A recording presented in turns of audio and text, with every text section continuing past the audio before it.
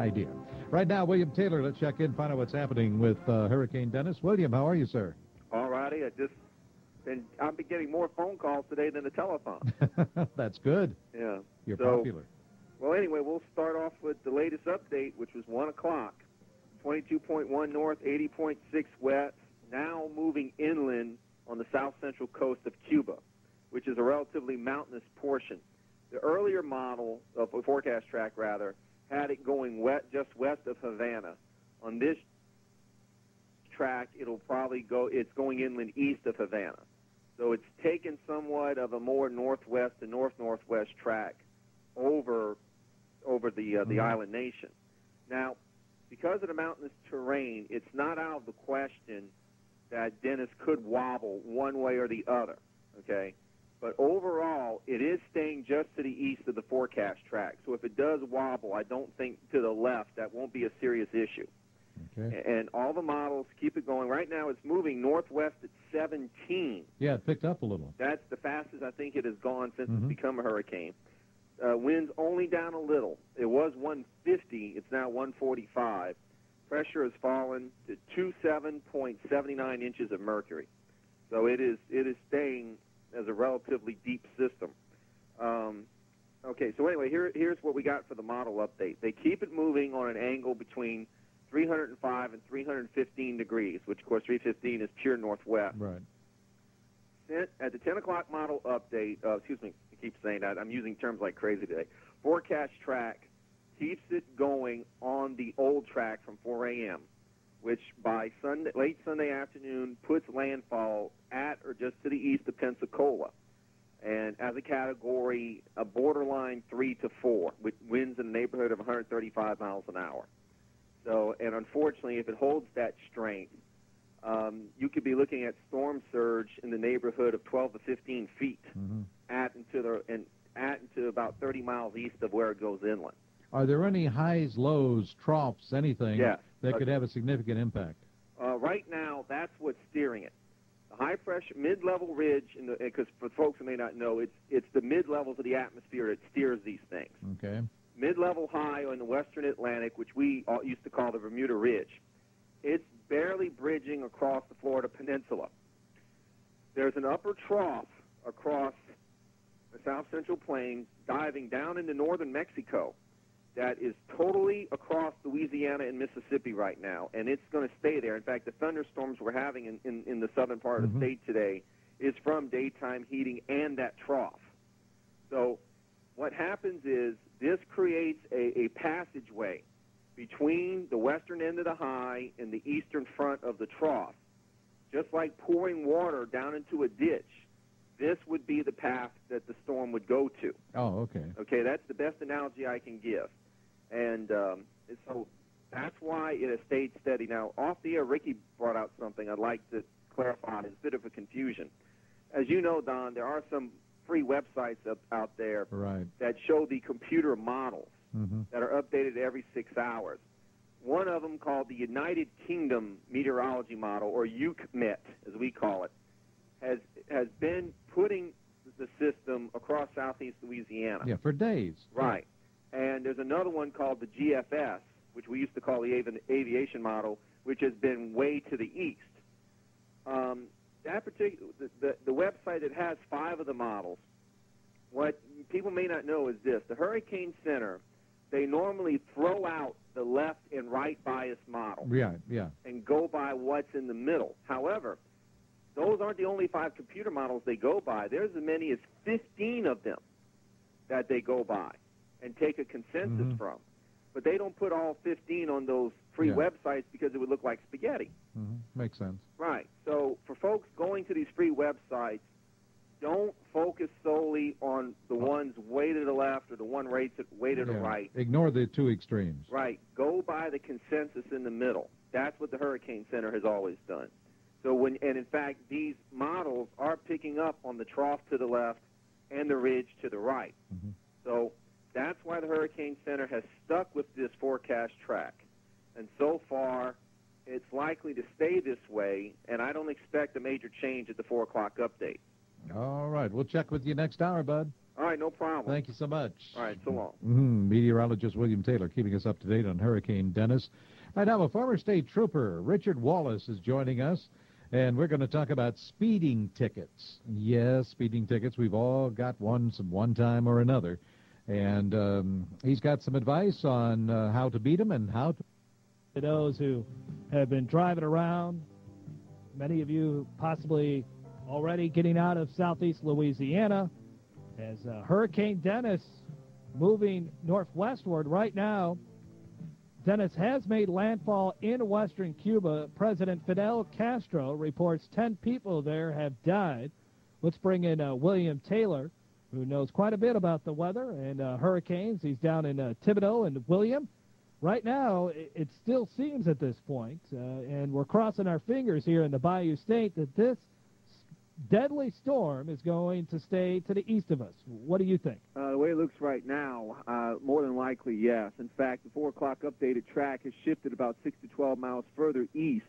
Now inland, it should move inland Sunday afternoon east of Pensacola in the Destin area. Wow. The good news is for us, obviously not for some others, the high-pressure ridge in the western Atlantic bridging the Florida Peninsula is weakening. That was the main steering mechanism to the east, which means the big trough across South Texas, East Texas, Louisiana, Mississippi is staying put. That's creating southwesterly winds in the mid-levels, forcing this thing to go northwest and eventually north when it gets to the northern periphery of the Gulf of Mexico. So all those things put together now, and that should stay for the next 48 hours, it'll likely move inland well east of Louisiana. Hurricane watch is in effect from the mouth of the Pearl River eastward all the way to the Steinhatchee River in Florida.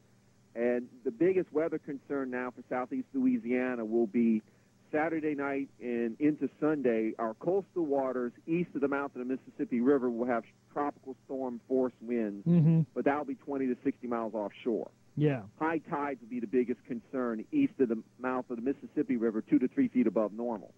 But otherwise, I think most of Louisiana is going to come out of this okay. It seems like to me, William, that maybe by Saturday at noon, we're going to have a good idea whether this thing's going to come this way or not. That's the way it just seems to me. What do you think? Yeah, if not already. Yeah. And I say that because the cone of error, as they call it, has shrunk. Louisiana is basically out of it now. And so if this thing doesn't radically wobble, which, it will over Cuba because of the mountains. But when it reemerges likely east of Havana, it should continue on that northwesterly and then north-northwesterly track because, like I said, that trough is staying put to the west of us, high weakening to the east. By default, it would tend to go more eastward than westward. So I'm very confident. But as we go through tonight, and especially tomorrow morning, the fix on it will be even better. All right. Well, thanks a lot, William. Usually we talk to you about Saints football, so give me a prediction this year. Give me a record, win-loss total. Well, the one I gave Don Grady a week and a half ago was 9-7. If they keep their head in the game like they did the last 4 games, no reason why they shouldn't, and we'll see what happens. All right. We'll talk to you soon here in a couple weeks as training camp will fire up in less than a month. Could you believe it? Hard to believe. Yeah. Thanks a lot, William. All righty. All right. Good news from William Taylor, but I still feel bad for those folks in Pensacola. All right. We'll see you next Friday, everyone. Hopefully we'll survive the storm. Prices, though. Yeah. Yeah, some of them do. Some of them have to ask. Yeah, but see, William Taylor, he's rolling in the bucks. He doesn't care. He looks at menus that don't have prices because he doesn't care. Isn't that right? Yeah, especially if it's a Happy Meal. Oh, how you doing, William? Well, actually, it's kind of a sad day today. Why? I picked up the paper, and 3 noteworthy people passed away with Louisiana ties that I was a little familiar with. Okay. I was sorry to see that Mr. James Noe Jr. Right. Passed away. I was an intern at Channel 8 Television in Monroe in 1992 in the weather department under Neil Shaw. I didn't get to know Mr. No, but I knew of his name very well. I was sorry to hear that. One of the last family-owned conglomerates in the country. Yeah, and it's quite amazing. And that it was always a real solid place to go visit and work for up there in Monroe. Also, Mr. Robert Monstead, 91 years old, died. An established businessman and World War II veteran from New Orleans, but he was an original minority owner of the Saints. And finally, if you're a music fan, do you remember 1956, the hit "Let the Good Times Roll"? Of course. Well, I that read was about it. Right. Well, that was done by one version was done by a group called Shirley and Lee. Right. Well, Miss Shirley from the group passed away. Shirley Goodman Pixley, and You're she was also kidding. from New Orleans. Yeah, I didn't hear that. Yeah, she was 69 years old. The Mr. Lee from the group, he unfortunately died in 76. So, yeah, just it was real incredible reading all that in the paper today. Not a great week. No, but we were lucky. At least we didn't have to worry about Dennis. Yeah, and that's the truth. However, Emily's kind of got a bunch of people scratching their heads wondering what she's going to do. Yeah, it's still a tropical storm, rather disorganized. And one reason why is because it's moving so fast to the west at about 20. The theory is sometimes, as a tropical storm, if they move that quickly in a forward direction, sometimes their upper structure can't keep up with it. Oh, okay. But however, if it becomes a hurricane, throw all that out the window. Now, there's even a chance it could run into South America. But if it doesn't do that, then there is a good chance if it stays below 20 degrees north latitude, right now it's on about 11. Yeah, I'm looking at the map right now. Yeah, it could just run flat into Central America, and we may never have to worry about it. Yeah, but if it crosses the Yucatan, then it could get into the Gulf, and then if it heads northeast any degree. Yeah. Yeah. So, well, what I think we'll have a better read in 2 days. Sure. But if it does cross the Yucatan, if it stays below that 20 degrees north latitude span, there's a good chance it will briefly get back over water, but then go back into mainland Mexico. So, like I said, the key for all of us to watch is how far it stays below 20 degrees north. If it stays below that line its entire trek, we shouldn't have a worry about it recurving. Yeah, it would stay. It was on Dennis's track, and then over the past 24 hours, it kind of strayed from that and went more south. Yeah, high pressure is doing a good job at keeping it on almost a due west, if not west-southwest track. Lower it stays, the less chance of recurvature. So that's what I'll be looking at over the next 2 days, and then on Friday, that famous cone of error should start shrinking if it heads towards Central America. Yeah. So then I'll start to feel a little bit better about it. I hear there's at least one other system behind this puppy out in the Atlantic. Yeah, I think, to my knowledge, it's still a tropical wave, not a depression yet, because people have to remember, we average about 100 tropical waves off the coast of Africa every year. And on average, only about 10 to 15% of them turn into anything. So there's always at least an 85% chance that a wave coming off of Africa just fizzles out. Just curious, and you probably don't know because I didn't warn you ahead of time I was going to ask, but I wonder if we've ever gone through a storm season where we used up all the letters. We came close, I think, way back in 1950.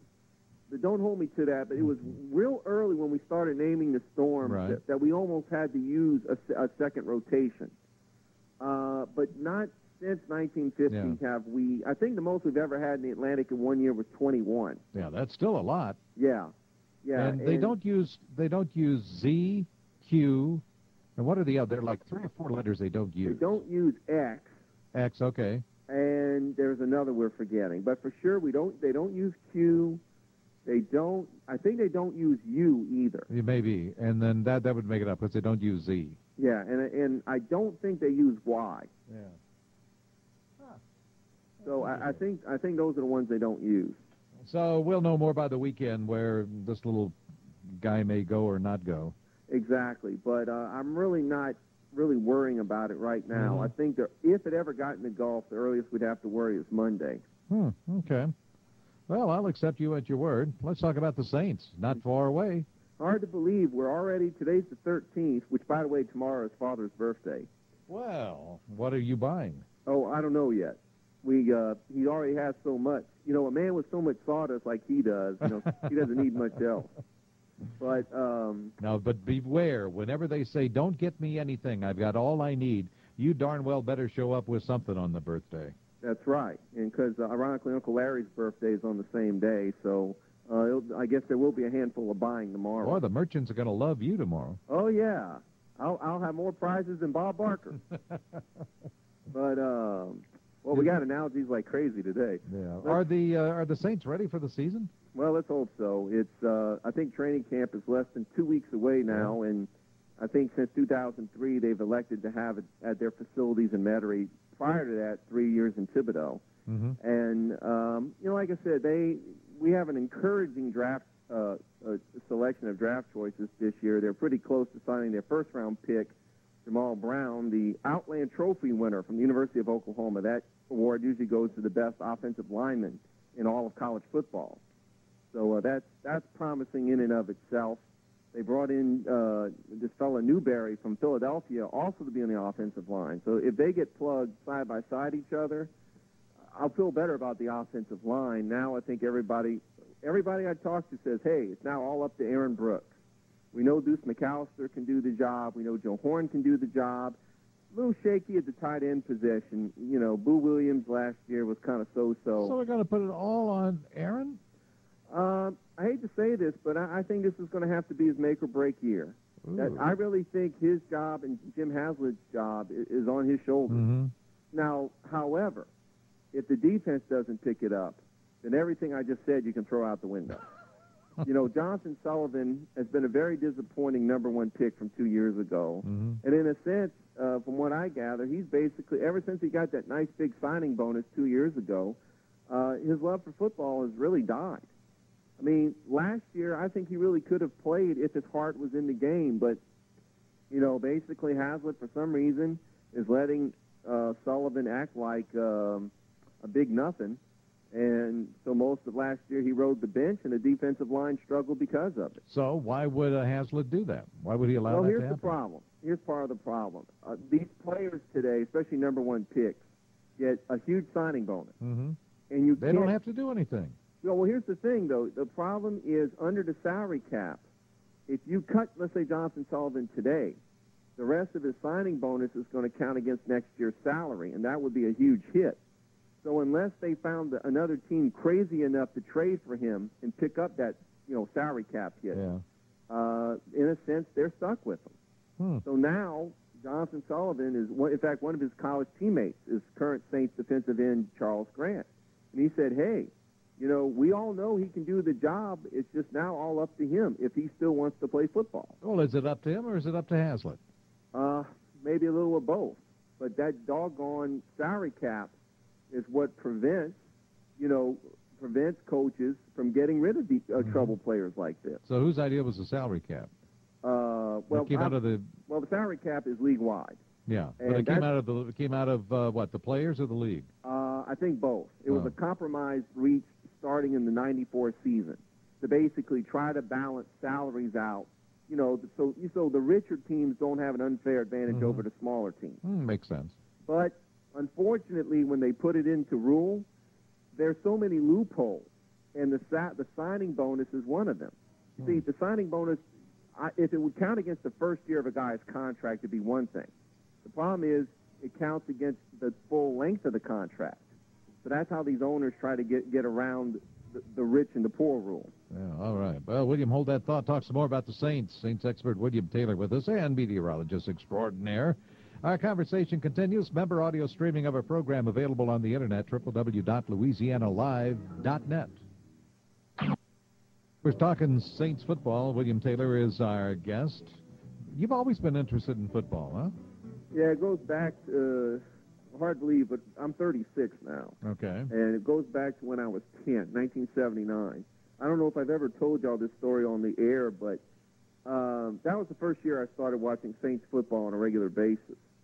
And I guess around that time, no, actually it was the next year when I was in 6th grade, I had a science teacher at St. Charles Elementary School, which is between Thibodaux and Raceland. His name was Mr. Acosta. And he'd always get on my case.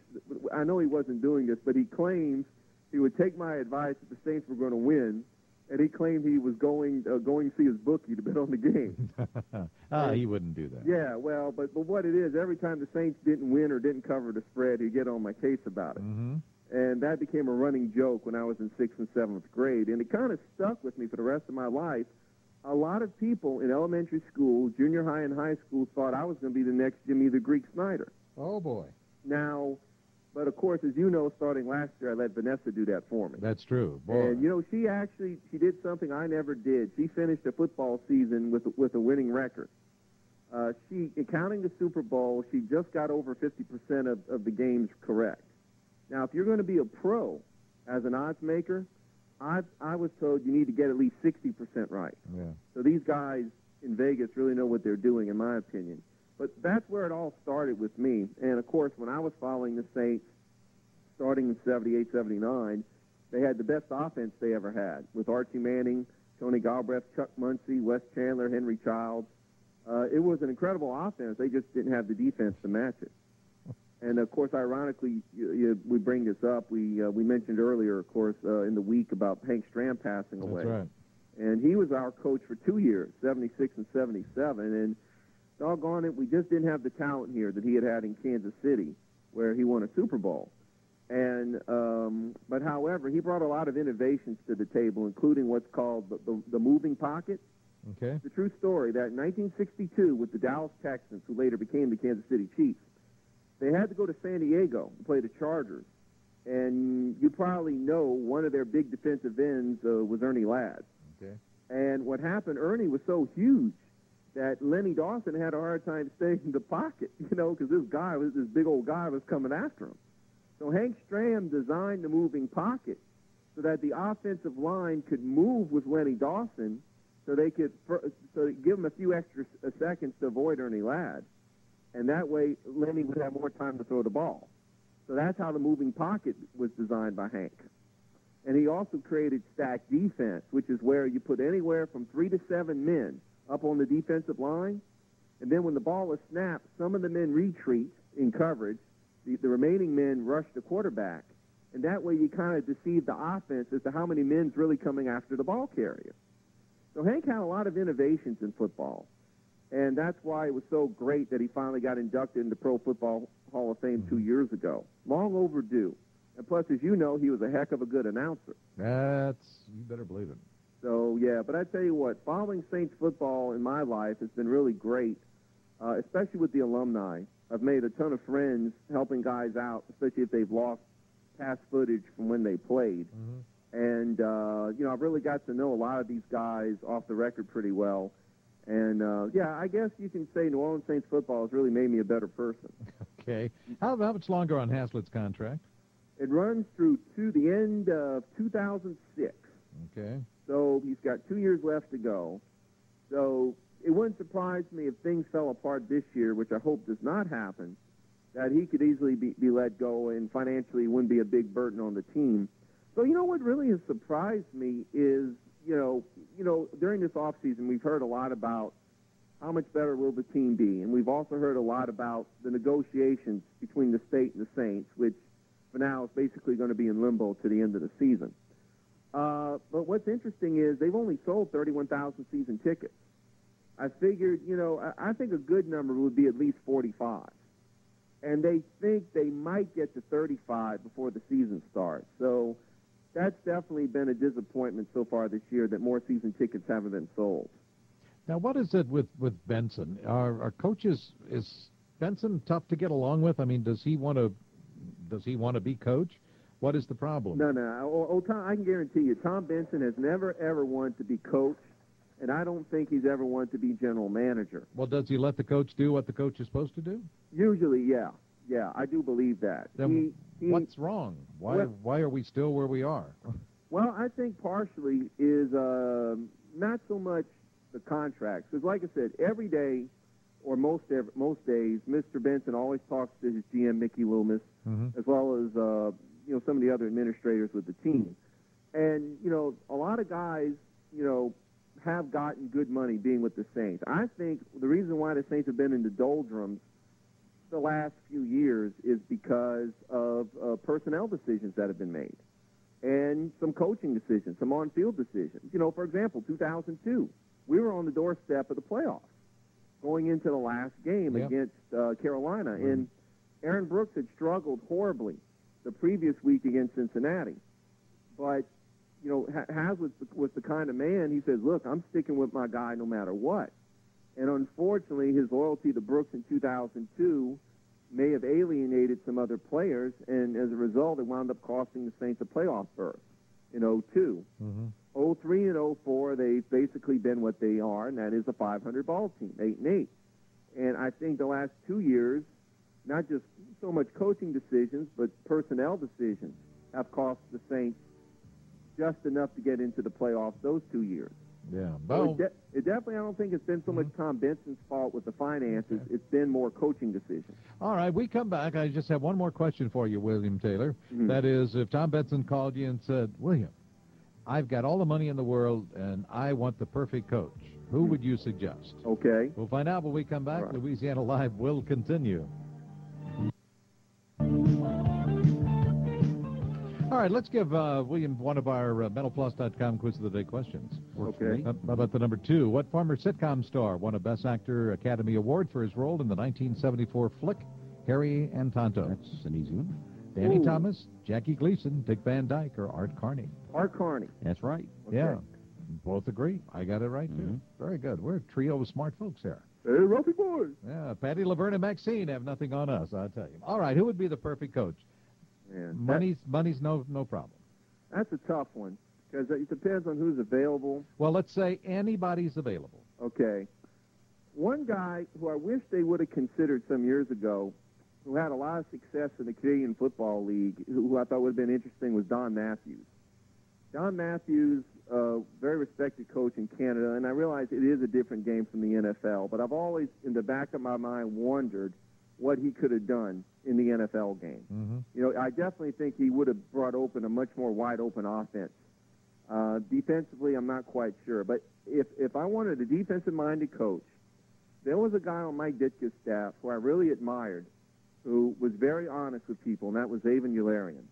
I really thought if he could have had reins of this team with no influence from Mike Ditka, that for sure we would have had a darn good above-average defensive team. So I don't think necessarily I would have gone after an established head coach, though a guy who I really like, who's going to be a rookie coach this year, he's in San Francisco, Mike Nolan. Very good defensive coordinator in the NFL for years. I would have fainted if the Saints could have got him as head coach. So you wouldn't have suggested Nick Saban? Oh, listen, he would have been super, but I really don't know if he really wanted to come to New Orleans. Well, we don't care if they want to come. I see. No, well, this is just fantasy land. Oh, man. Oh, yeah. I think in terms of personality and ability to lead people, yeah, he would have been outstanding in New Orleans. It's just like in Miami. If he would have most of the control of the football side of the team with his thumbprint on everything, I think it would have been a great opportunity for the fans in New Orleans to have him here. When was the last time Tom took you sailing on his yacht? Oh, no, I've never got an invitation. Really? Yeah. Oh, shucks. I thought you had. In fact, the closest chance I had was, him and I could have rode the pedal boats in City Park, but I had to pay. So. What do you think of this year's bumper sticker? Isn't that kind of like there's nothing else left but faith? Yeah.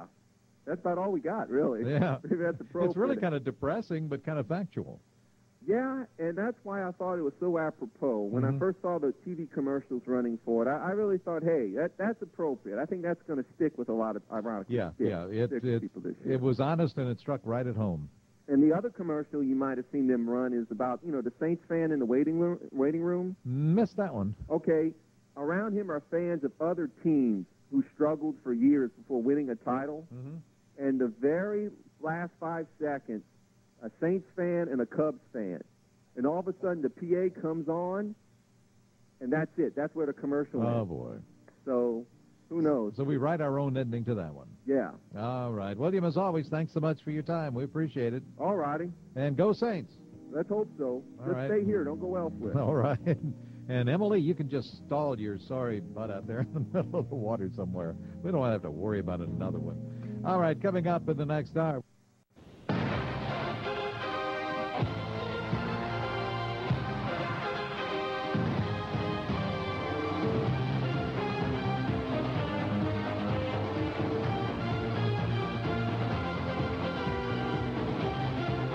AM KTIB. It's 5:20 p.m. Live from the Fruited Plain at is Green Street in beautiful downtown Thibodaux. William Taylor coming at you here at 521. Along with me. Friday. Yeah, there, now we can hear you. It's Friday. I'm so happy it's Friday. Are you going to copyright that? What? That song? I'm so happy it's Friday. I think you got a good jingle there.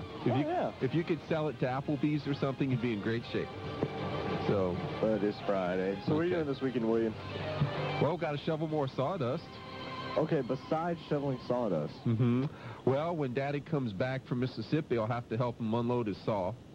So that'll get pretty exciting. You don't have, like, any crazy, wild thing planned for this weekend? Well, I remember one weekend I did run my head into a goalpost. That was a lot of fun. Explains why I turned out the way I did. But So that's about as wild and crazy as I've gotten in my life. I did go bowling 2 weeks ago. What?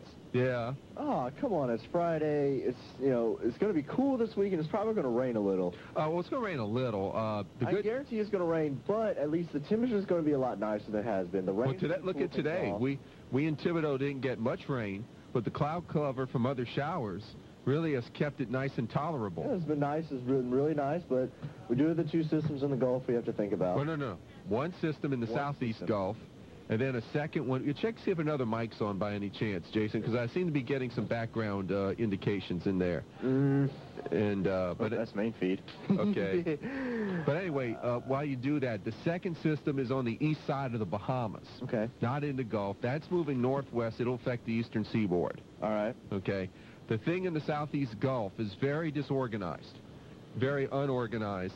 And the way it looks right now is that for lack of a better word, it's probably going to stay unorganized for at least maybe 24 hours if it decides to reorganize itself later on. So that's the way things look right now with that system.